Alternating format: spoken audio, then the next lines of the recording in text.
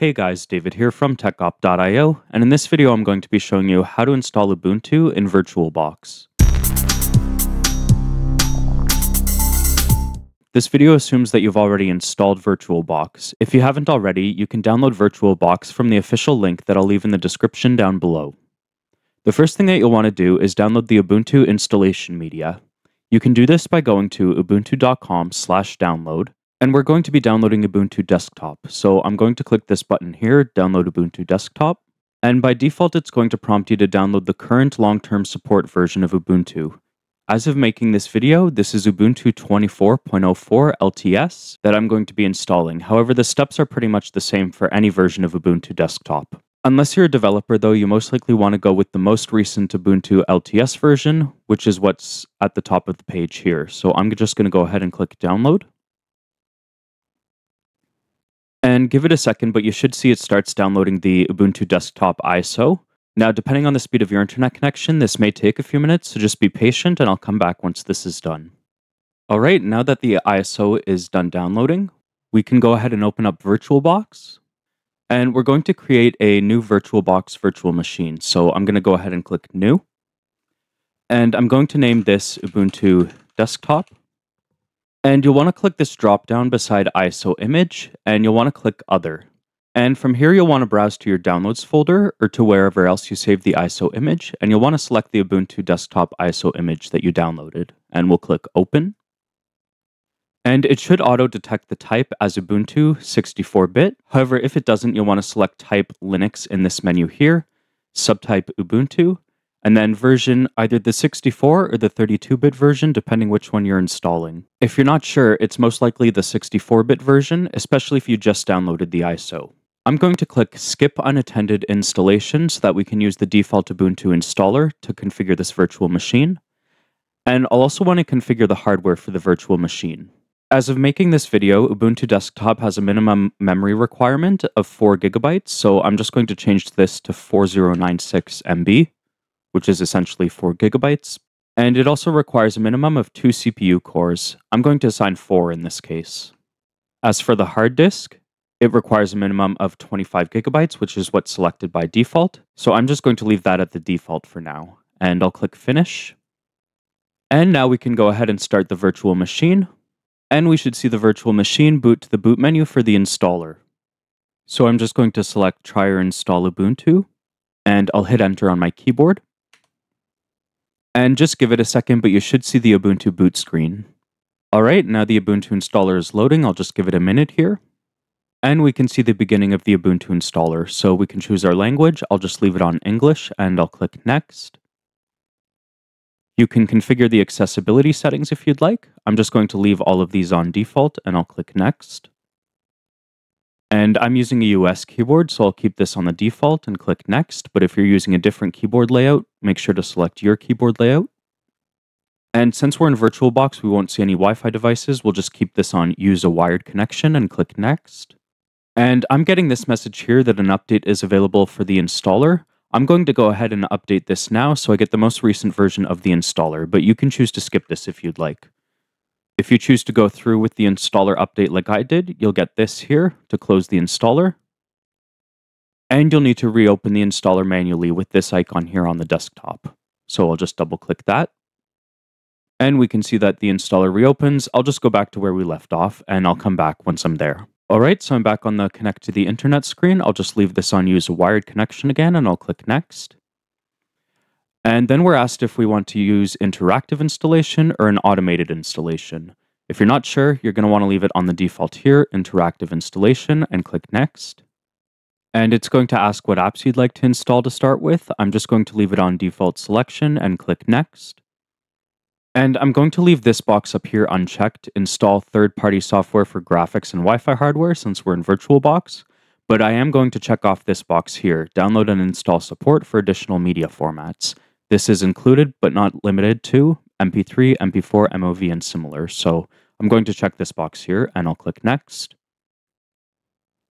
And since this is its own machine in VirtualBox, we can leave this on Erase Disk and install Ubuntu, and just click Next.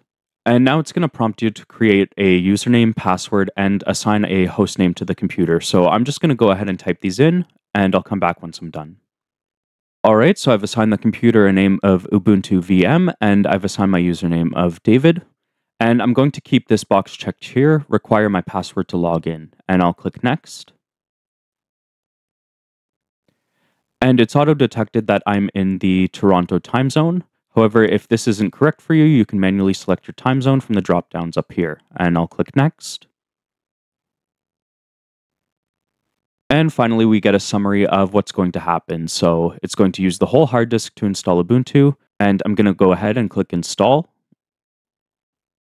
And we'll see that it started to copy the files to the virtual machine. Now, this can take several minutes, so just be patient. And if at any point in time you'd like to see a more advanced detail view, you can click this icon down here, and it'll show you exactly what's happening with the installation in real time. So I'm just going to leave this open because I like to see a more advanced view of what's happening. Now, this is probably going to take about 10 to 15 minutes for me, so I'll come back once this is done. Alright, and finally after several minutes, we get this message here that Ubuntu is installed and ready to use, so I'll just click Restart Now. And the computer will go to restart. You'll see this message here, please remove the installation medium, then press Enter. It looks like the Ubuntu installer actually ejected the installation media by itself, as we can tell by the grayed out icon down here in VirtualBox. However, if your CD-ROM drive icon down here isn't grayed out, you'll want to right-click it and click Remove Disk from Virtual Device. I'll just click back inside here and I'll hit Enter on my keyboard. And the virtual machine will reboot and we'll see that Ubuntu is loading. Alright, and we can see that we're greeted by the Ubuntu login screen here, so I'll just click my username and I'll enter my password. And you can see here that I'm on the Ubuntu Desktop and I get this welcome screen. So it says complete your setup with additional settings and we'll have you up and running in no time, so I'll just click Next up here. And it's going to ask you if you want to enable Ubuntu Pro. I'm just going to skip for now, so I'm going to click Skip. And it's going to ask if you want to share system data with the Ubuntu team. I'm just going to click No, and I'll click Next. And if you want, you can open App Center to install some more applications. I'm not going to do that right now. I'm just going to click Finish. Now, the last thing that we should do is install the VirtualBox Guest Additions so that we get proper display support and that our virtual machine resizes with the size of the virtual machine window, as well as to enable some other functionality such as shared clipboard. So to install VirtualBox Guest Additions in this virtual machine, I'm going to go up here to Devices, and I'm going to click Insert Guest Additions CD Image. Now you may get this message here that it cannot find the VirtualBox Guest Additions disk image file. I'll just click Download. And I'll confirm by clicking Download again. And I'll just click Continue. So the first thing that we need to do to install VirtualBox Guest Additions is install the bzip2 and tar libraries, because if we don't, the Guest Additions installation will fail. So what I'm going to do is I'm going to go ahead and click the menu down here to show apps, and I'm going to open up a terminal window, and I'm going to type sudo space apt space update, and I'll hit enter. And it's going to ask me for my password. I'll type that in and hit enter. And this just refreshes the list of available software. So to install the two libraries that we need, I'll just type in sudo space apt space install space bzip2 space tar, and I'll hit enter. And I'll just hit enter again to continue. And once that's done, I can close this terminal window here. And we can see this CD icon here, which is our VirtualBox Guest Additions CD. I'm going to open that.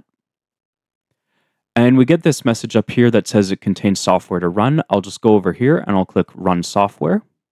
And I'll just click Run on the confirmation message that pops up. And it's going to ask me for my password. I'll just type that in and I'll click Authenticate. And I'll just give this a minute here, but it should install the VirtualBox Guest Additions. Alright, and we can see that the virtual machine resized itself, which is a side effect of installing the Guest Additions. And we get this message here, press return to close this window. So I'll just hit enter on my keyboard. And the final thing we should do after installing the Guest Additions is restart the virtual machine to make sure that everything is loaded. So I'll go up to the power icon up here, and I'll click power, and I'll just click restart. And I'll confirm by clicking restart. And we can see the virtual machine restarting. Okay, and I'm at the login screen again. Now, if I resize the virtual machine, we can see that the contents inside the virtual machine also resizes now. So that's how we know we installed the VirtualBox Guest Edition successfully. And now if I go ahead and log in here, we can see that we have Ubuntu fully working in our Ubuntu virtual machine here, and I can resize it as I wish. So we've just successfully installed Ubuntu inside of a VirtualBox virtual machine, and everything is working correctly. So that's it for now. Thanks for watching, and I hope you enjoyed. Don't forget to rate, comment, and subscribe for more, and don't forget to check out my website at www.techopt.io. And if there's anything you'd like to see, let me know in the comments down below.